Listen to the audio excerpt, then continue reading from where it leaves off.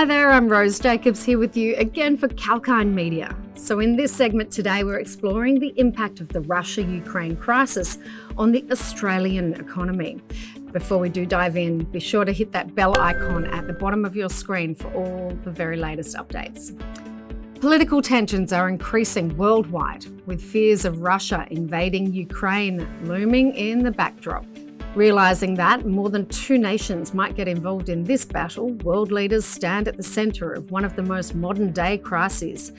As the USA's suspicions grow around a possible invasion by Russia in Ukraine, the world may be looking at prices rising at unprecedented levels.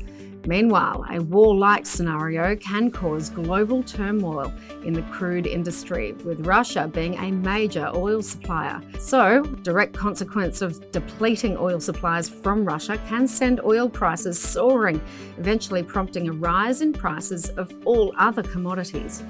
And it is important to note that most countries are already facing high inflation, including Australia.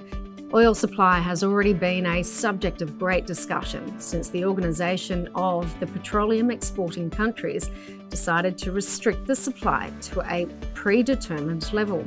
Given the huge spike in oil prices during the pandemic, various countries urged the OPEC to increase oil supply, but to no avail. These countries have been worried about supply-side constraints that have worsened in 2021 due to shipment delays and the absence of workers from their jobs. These supply disruptions pushed oil prices to painfully high levels, allowing them to reach a 7-year high in January this year. So, if oil prices rise any further, consumers across the globe, including Australia, can face even higher inflation than what is currently prevailing. Sanctions may worsen the situation. Another suspected outcome of such geopolitical tensions is that heavy sanctions may be placed against Russia to avoid a war.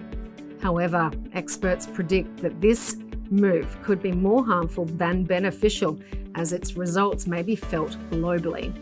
If nations were to stop importing energy resources from Russia, the financial markets would be handicapped due to soaring oil prices. Australia relies heavily on Russia for its fertiliser imports, which are crucial for the smooth flow of the agricultural sector. Similarly, the manufacturing sector also faces a risk of supply-side delays, as Russia contributes immensely to the global supply of essential metals.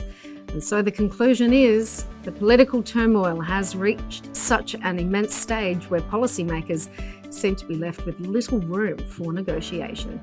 If the situation doesn't die down on its own, then in all likelihood, energy and consumer prices are expected to take a severe hit. And that's it for today's video, but please check out the website for more information, kalkinemedia.com, and be sure to like, comment and subscribe to the channel. I'm Rose Jacobs. Thank you again for joining me.